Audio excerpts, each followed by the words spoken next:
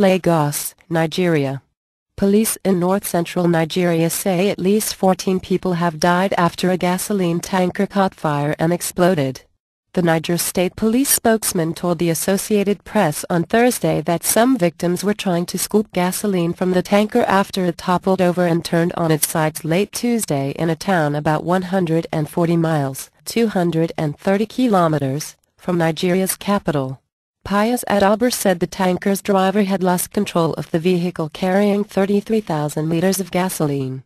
He said many were injured and that nearby homes had been consumed by the fire. The accident comes 2 months after a similar incident killed at least 95 people in Nigeria's oil-producing region. Despite decades producing oil, the majority of Nigerians live on less than $2 a day.